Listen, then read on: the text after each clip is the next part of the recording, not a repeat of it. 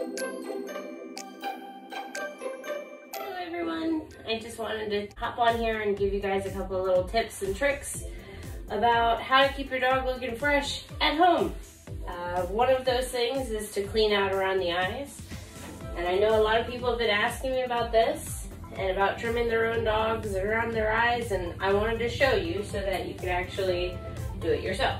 Normally take some blunt, some small shears. These ones are thinning shears, but you don't have to use thinning shears. And I go, come here, good boy. I go right in between the eyes, right here, just like this. I come in and I point away from the eyes, which is very important. So that way you don't risk jabbing them in the eyeballs. Now for this overhang part, what we call the visor, what you want to do, take a small comb and brush up right in here, and take your shears or your thinners and you come across this way. Because if you go in like this, you'll make big, huge lines that you don't want. Believe me, trust me.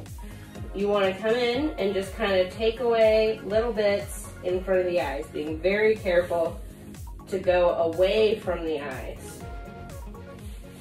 Just like that. Okay, so when you want to trim their nails, you want to take the dog's paw behind them and you want to push on the paw pad, lifting the nail just above, okay? And you'll see with the long nail, it'll come over top of the paw pad. It'll come about to here. So you want to go down the nail to the paw pad, right to that level, and then bring your nail clippers up. So that way it guarantees that you will not cut the quick. So you want to come down and then bring it up just a bit and then clip. It's okay if you are too scared and you just clip the edge, that's fine.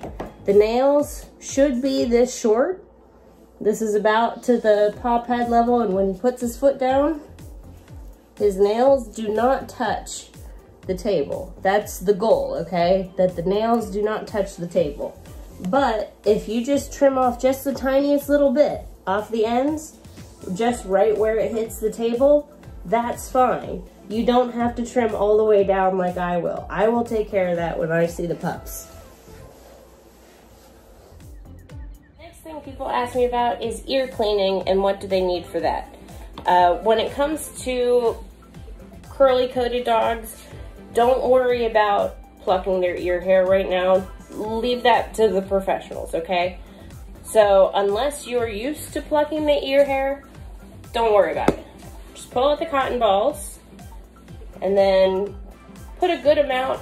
So there's a couple of different ways that you can do this. You can put the ear cleaner straight into the ear canal, rub it, let the dog shake, and then dry it out with the cotton balls.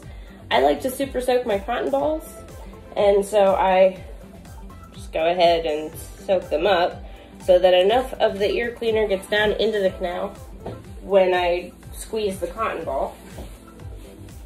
So I just lift up the ear. This is not his favorite thing to do. And I just go right in there. Don't worry about if you're gonna hurt him or not. You should be fine. Do not go past the point of resistance. That's gonna be the best thing that I can tell you, is don't go past the point of resistance. So then you do it on the other side. But there you go. Ears are clean. Yeah. The next thing you're going to want to do is make sure to get them all brushed out. And so using some sort of a conditioning spray, I like the Matte X by Arturo. I'm a big fan of this, and you can get it on Amazon. And then you can also use a slicker brush and a fine tooth comb. This is just a soft slicker.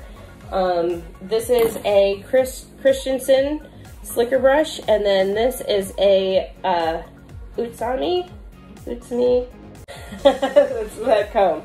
So what you want to do is make sure not to press down too hard when you're brushing out, because you can irritate the coat.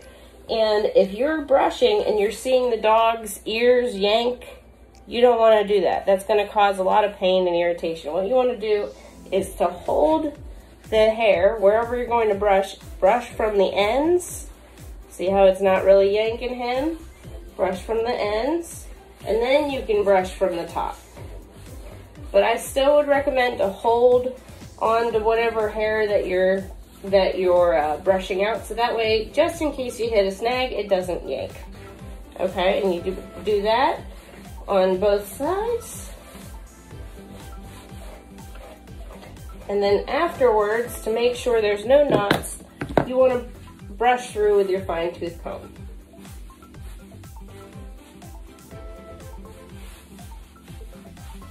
No knots. How handsome. Private parts.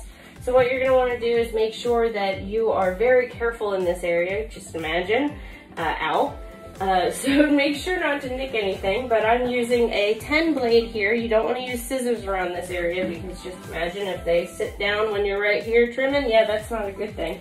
So what you're going to use is a 10 blade, and make sure your clippers are nice and cool because you don't want a hot blade. If you're using a hot blade, you can burn them and that would be painful. So what you want to do, take your clippers and go up very carefully, and then go over, and then on the other side. So I will show you what I'm doing.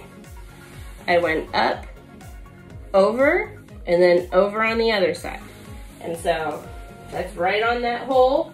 You know what hole I'm talking about. So up, over, over, and then what you can do too is if there's a tuft right here, you can go one down, down. So then you got a nice clean bootay right there. So you don't have to actually worry about the dog's potty area getting messed up with some dingleberries. The other thing is around, you know, his willy area. So what I normally do is I kind of pull the area down so that I get visual on it.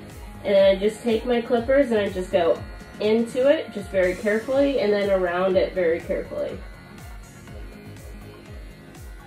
Being very, very sure that I'm not nicking anything that's down here or down here. Well, or anywhere really. The female, you want to pick up her leg and then come in here and very lightly trim in here, right underneath where her private area would be.